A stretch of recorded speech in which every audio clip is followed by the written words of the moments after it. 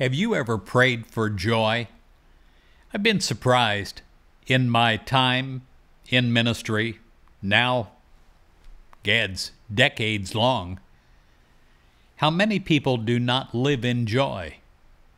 How many people struggle through every day and they allow the little things to tear them apart. In Psalms, it says this, "Thou hast put more joy in my heart." Have you ever prayed for more joy? Do it now. Pray that you can have a day that is filled with joy. I pray that you greet each day, no matter what is going on in your life, with a joyful heart. I pray it is the foundation that you stand on, the foundation that you live in. Words of joy remind you that joy is a very essence of your spiritual heritage.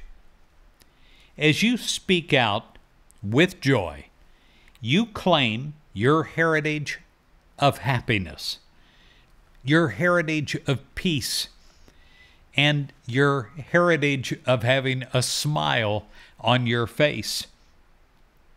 Whatever you're doing, determined to do it with a happy heart. Know that you will receive more than you give. Even when you start out what I call faking it, where you don't feel joyful, if you act joyful, within a very short period of time, you will be joyful. You know that you will have this, and it will be multiplied in you, around you, and coming to you. The Bible says, "Give, and it will be given to you. Good measure, pressed down, shaken together, running over, will be put into your lap." When you give joy, it comes back to you multiplied 100 times over. Joy is like a mighty river. It's constantly flowing from God. It flows through you and uniting with all people all around you. Together, you enfold your world in joy. What do? You let the wellspring of joy flow freely from you, so that you can be an open channel for which to receive even greater gladness.